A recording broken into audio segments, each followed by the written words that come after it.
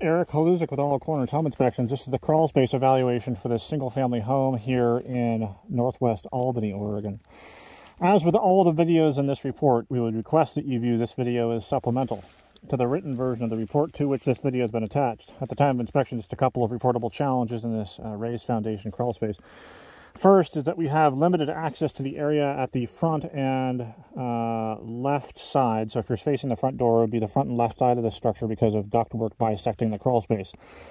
Second, we have high water signs uniformly around the crawl space. That's an indication that this crawl may routinely experience high water conditions. You can see at this pier here that there's about 6 inches, up to about 6 inches worth of efflorescence or salts emanating from the pier, and it's the same condition that we see at the pier in the distance and the perimeter foundation.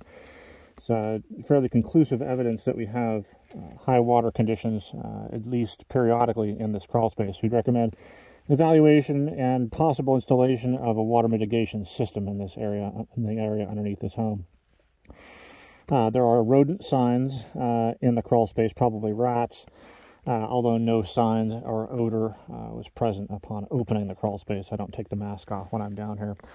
Finally, the high water condition has overwhelmed certain areas, or at least reached the bottom side of some of the areas of insulation at the return air ducting. You can see there in the distance. I'm going to zoom in here.